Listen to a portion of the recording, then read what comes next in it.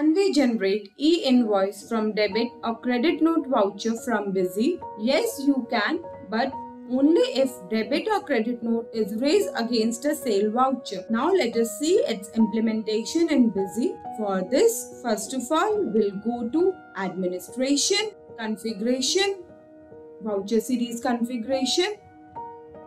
We'll select debit note here and its voucher configuration. In this window, we will enable the option of Generate E-Invoice after saving and click Save button to save the configuration. In the similar manner, we'll configure for credit note. We'll enable this option and save the configuration. Now we'll go to Transaction, Debit Note, Add. We will raise a debit note here. Specify the date, select GST nature. We are selecting debit note issued against sale because we are raising this debit note against a sale voucher. Enter the party, amount, click Save button.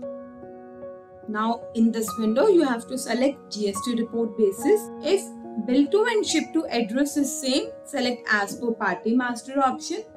If bill to and ship to address is different, select as specified below. We have selected as per party master here. Now select the reason for raising this debit note from the drop down list. It is mandatory to select the reason.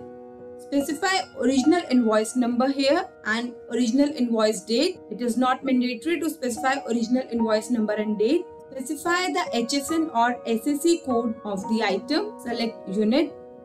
Select tax percentage and select nature of transaction from the drop down list.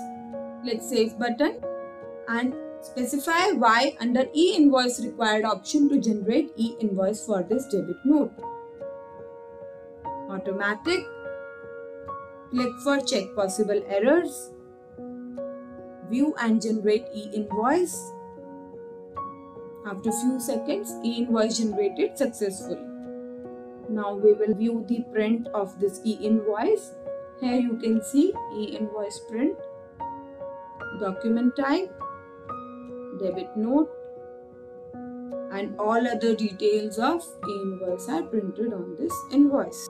In the similar manner, you can generate E-Invoice for credit note as well. For more videos, subscribe to our YouTube channel.